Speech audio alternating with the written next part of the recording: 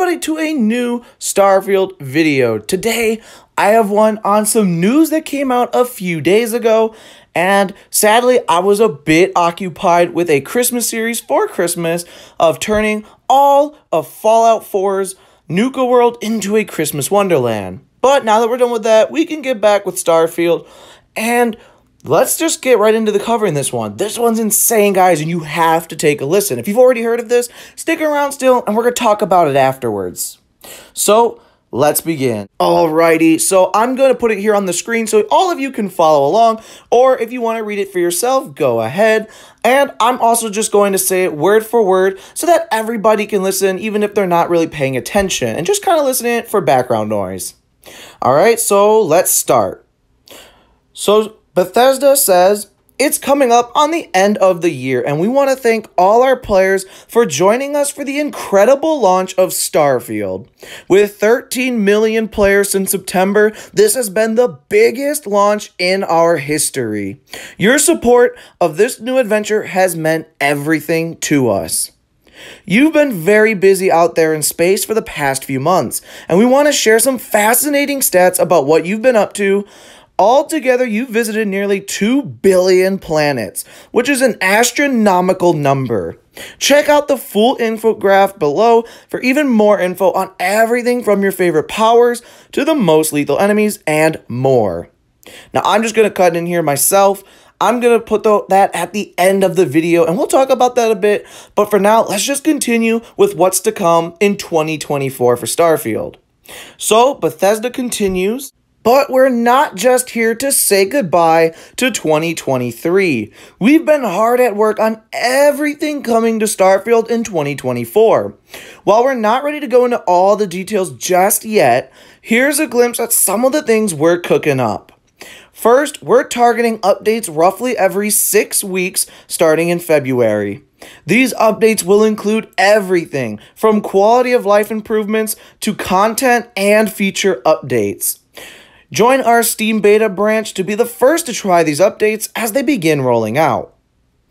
We've been reading all your feedback and are excited to start launching these new features. We'll be adding new ways to travel, and you'll now be able to access city maps while exploring the major cities. For those of you who love shipbuilding, we'll also be expanding on ship customizations with ship decorations, new shipbuilding options, and more. We're also excited to be adding all new gameplay options. With these new settings, you'll be able to alter your gameplay to allow for an easier or more challenging experience that will expand beyond our normal difficulty settings. These will allow you to easily customize carry capacity, cargo access distance, ship damage, vendor credits, how you suffer afflictions, new survival mechanics, and more. Next, official mod support will be coming to Starfield with the launch of Creations. Beginning early next year, Starfield will be getting its own exporter, and you'll have access to a new creation kit. Modding has always been an enormous part of our games, with incredible community-made content constantly bringing fresh new experiences. With the scale and systems in Starfield, we cannot wait to see what you come up with. And lastly, the team is hard at work on the development of Shattered Space, our first major expansion coming next year. You'll have new story content, new locations, new gear, and much more. We can't wait to share more with you next year. Thank you so much for all the amazing feedback, and please keep it coming. We do read it all, and it guides us in what you really want to see in the game going forward. Thanks again for making 2023 an unbelievable year for all of us. May you have a great rest of the year, and we'll see you in 2024 for all Into the Starfield. So with Starfield receiving Creations, I think we should talk about it a bit. So Creations is the new all-in-one shop for Creation Club, mods, and now paid mods. And I can't lie, I don't think many of you are going to be excited for this. So with Creations, you will find Creation Club in here, which I mean is alright. Listen, that's just a microtransaction. Every game has a microtransaction store. So as much as we don't like it, it's kind of the normal. And at least it's made by Bethesda, or at least commissioned and approved by Bethesda for it. So you know everything kind of just works, you know? You can find mods in this section as well. So they're not separate anymore, which is kind of annoying. But you will find mods in here, and you'll also find the new paid mods. Now, let me just elaborate on that a bit. So the top of the top creators, the ones that make the coolest mods, can enter a new verified creator program that allows them to put price tags on their mods. So these mods, and even these older ones that you absolutely love, like for example, we'll just use this East Empire expansion one just as a reference. Say this was a completely free mod and would have been one of the most elite free mods ever.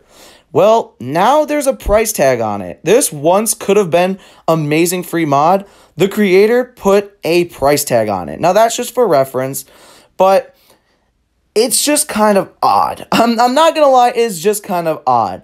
Because now you just don't know what you're getting. Like you go and if you buy one of these mods, let's just say it's a simple house mod for $9. You buy it, you go in, and let's say you don't even like it. Well, you can't just deactivate. I mean, you probably can, but you just spent $9 on it. And of course, with mods, it takes up space in your mods, like how much you can have total. I don't like it.